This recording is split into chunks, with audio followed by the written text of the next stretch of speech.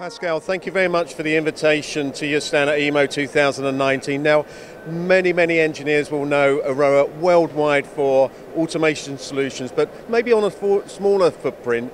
But here at EMO, you have a world premiere, the Easy 800. Now, tell me a little bit about this. Yeah, I'm glad here. It's really a world premiere that we have now. We have developed here on really on the specific that we have on a heavier load, bigger pallets, and still we have the target that it's a small footprint, so it's only 3 meters. And I would say let's have a look inside. Yes, it's a good idea. I think it's very easy to see automation systems, but when you look at the what you can see here, it's is this a little bit of a game changer for you guys? Yeah, especially this is a game change. We want to enter in the bigger market. We are known only for not known only for the electrodes and for the UPC pellet. Now we want to play with the big parts.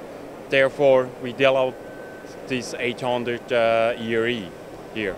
And have you developed this is because customer demand in asking you to actually make bigger pallet systems or heavier pallet systems?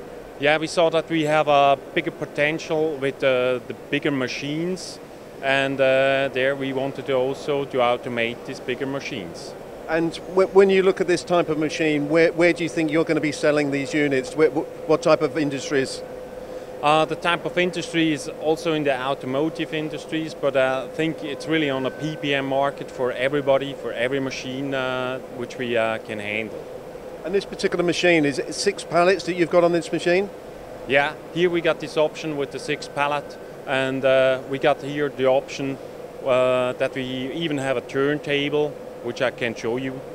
It's very easy to handle, just block it, and then we got the possibility to turn it every 90 degrees or even 360 degrees. And then you can fix your pallet or your parts that you have on top, and then you just can go further on it. And my last question to you, is it compatible with most machines in the marketplace? I would say yes, and if it's not compatible, then we try to find a way that it's compatible to all the machines.